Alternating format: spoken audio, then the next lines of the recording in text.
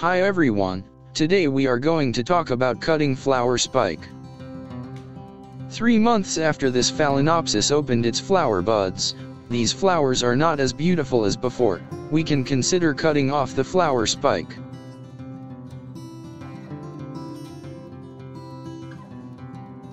Usually we are suggested to cut the flower spike at where a little bit higher than the second node.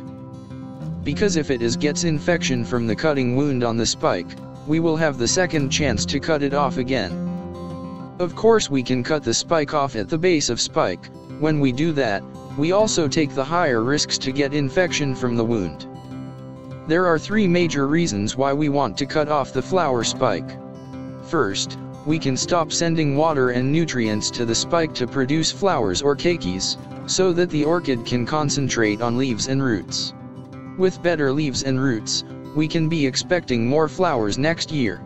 Second, usually the old spike produces less and smaller flowers. Third, the new spike next year will be neater and more beautiful than old spike. Thank you for watching and I'll see you next time.